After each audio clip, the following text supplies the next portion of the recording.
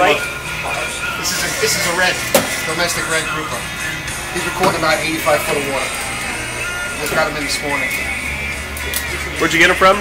Madeira Beach. Okay. Fish buster. Okay. Commercial boat. He came in with 6,400 pounds of grouper. And how much did you get? I took 100 off the top. What time was that this morning? That was about 9:30. Okay, not too bad. And I came back and I cut about 4 already, and I just can't keep up.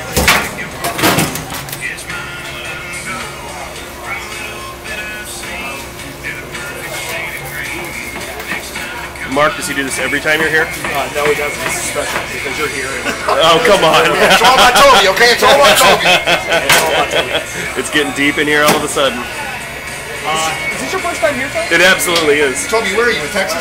Colorado, Denver. Oh, you're in Denver too. Yeah, with John. I don't know. I think you're John. Johnny, Yeah, has John been down here? John was there. Yeah, John's been here. Very good. This is my godson's shirt, and he's in Denver. And he just did a tabletop book. I'll bring it. We can look at it. It's freaking phenomenal. So he's got an app called Best Buds. He's got 30 dispensaries. So we took the top 11 and made a nice coffee top book, and friggin' Bud friggin' post. I'm looking that up as soon as I get up. As soon as I get home. So is he a Bronco fan? No, we're Badgers. Got it. He came out. But he lives in Colorado though. Yeah, he's in Denver. Okay. But he went to Eau Claire. Oh no, La Crosse. Okay. Okay. John, we're getting photo bombed.